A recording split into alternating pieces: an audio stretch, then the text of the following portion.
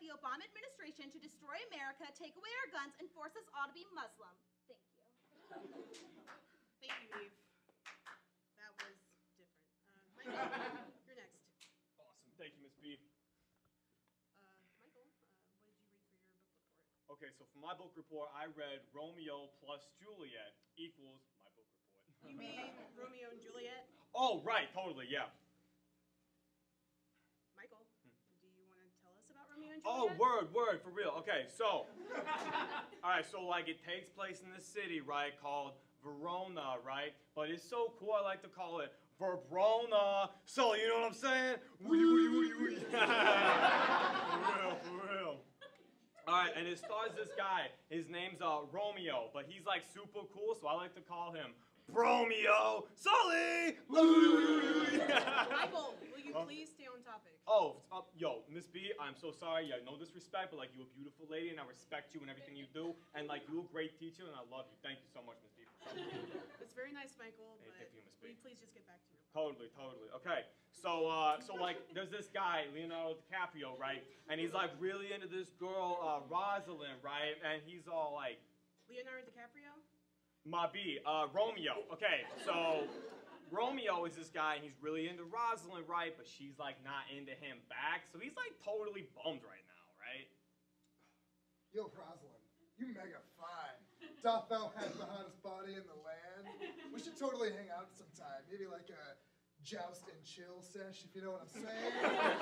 How's this, Romeo? You're totally not as hot and as cool as I am, and your family's totally lame. Romeo, my man, what's up? Oh, what's up, Mercutio, my dude? Man, you know, Roz here, she's telling me that I'm totally lame. She doesn't appreciate how hot I am. Ugh. Don't sweat it, bro. We can go to the Cabinet Banger tonight, and we can find you a new lady. You've always got my back, Mercutio. I love you, man.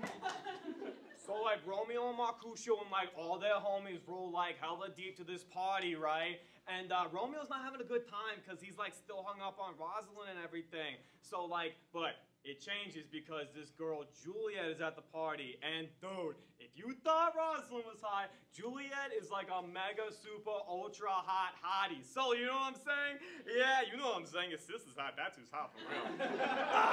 Nah, you cool, we cool. So anyway.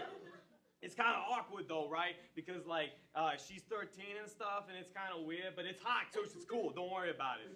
But the thing is, they can't fall in love because their families hate each other, so it's really weird, and Romeo is being a little bit of a creep, and he's like listening to her on the balcony and everything. Romeo, Romeo, where art thou, Romeo? You're like really hot and you have sweet abs. We should totally hang out sometime. Thanks, you know, I appreciate my sweet abs too. You're hot, let's chill. Totally. Now, it's sweet that, like, Romeo and Juliet are trying to be together and stuff, but not everyone's cool with that. So, like, especially because Romeo had to, like, kill this dude, but it's like, he's all like, nah, because I got to marry Juliet and everything. Hey, we should totally get married, like, tonight. Cool. Cool. Juliet's parents totally hate this, and they make her marry Paul Rudd. But she hates it, so she fakes her own death. Romeo comes in, doesn't know Juliet's not really dead, and tries to kill himself with the poison. For real, he kills himself, Paul Rudd, and everyone's dead except for Juliet. Damn, looks like everyone's dead. I guess I should die too. Duh.